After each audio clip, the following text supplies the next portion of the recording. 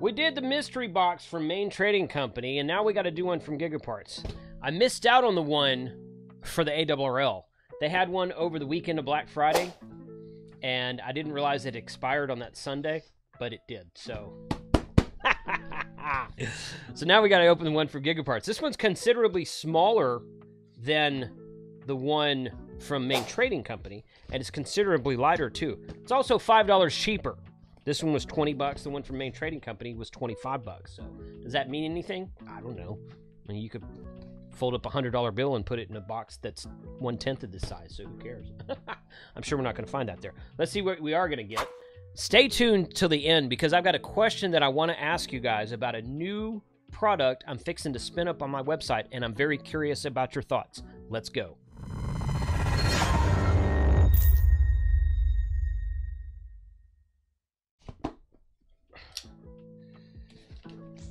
Cut this open here. Have not opened this yet, obviously.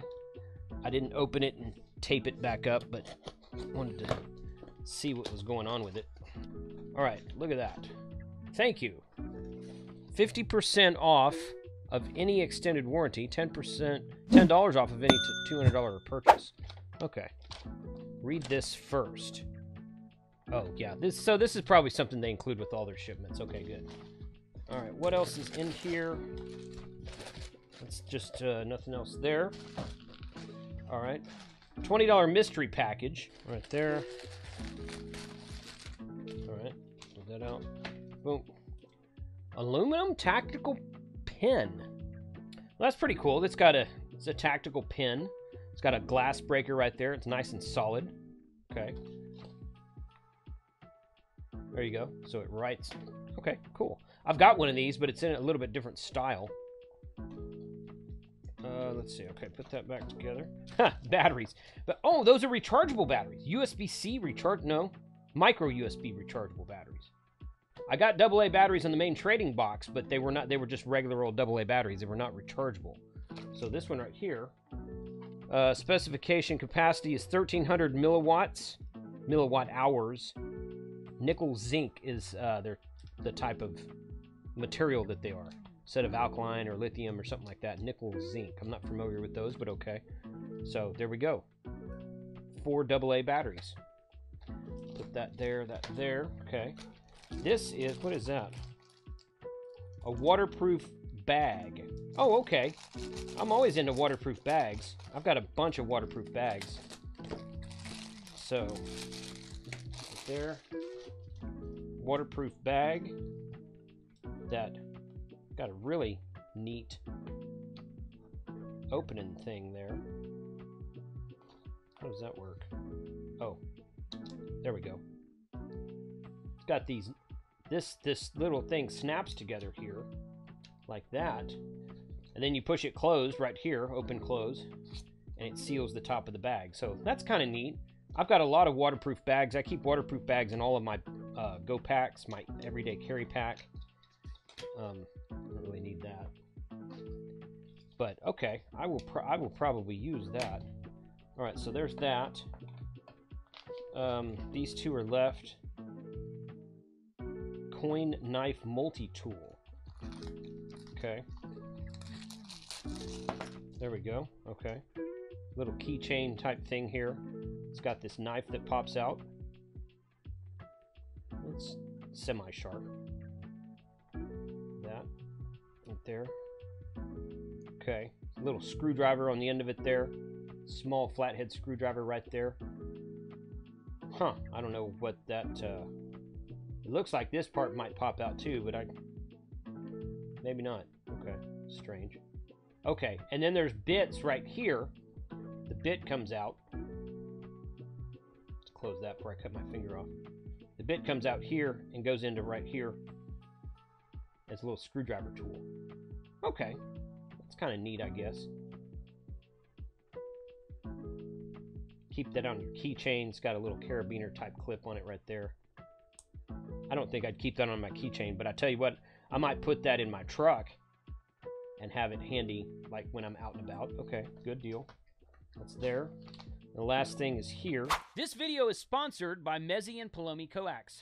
Mezzi & Palomi, or M&P Coax out of Italy, makes some of the best coax and best feed line available to the amateur radio community today. From their smallest size, around 5 millimeters, to their largest size, around 13 millimeters and beyond, they offer something for everyone in every activity of amateur radio. Direct berry coax for your home shack and high temperature coax for those types of environments is also available from their catalog. Their Evo or Evolution PL259 connectors are some of the best I have ever seen in this industry. If you want some of the greatest coax and feed line made for the amateur radio community today, check out the link in the description below to save a 5% discount, and thank you Mezzi and Plomy for supporting this channel.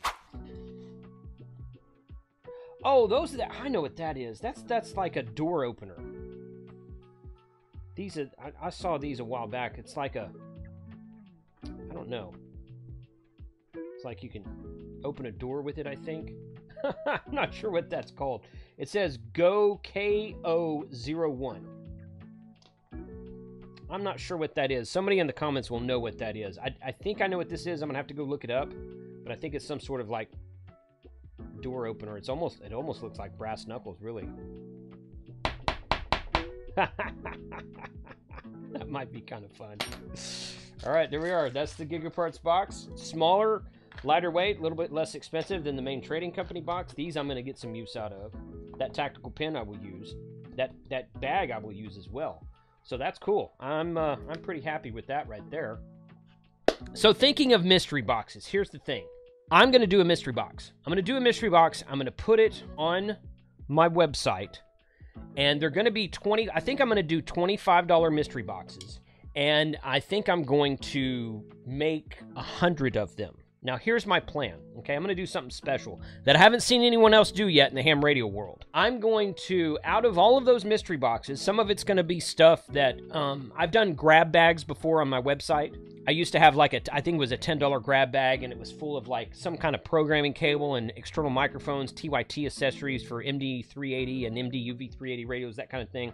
Ran out of that stuff a long time ago, but these mystery boxes have become real popular. So here's what I'm thinking, and I want you guys to comment below and let me know what you think about this idea. I want to do 100 mystery boxes, and in one of those, maybe two of them, I'm going to put like a brand new HT, something like a FT65, or maybe an FT70, something like that. Not a $300 or $400 HT, but a $100-ish HT.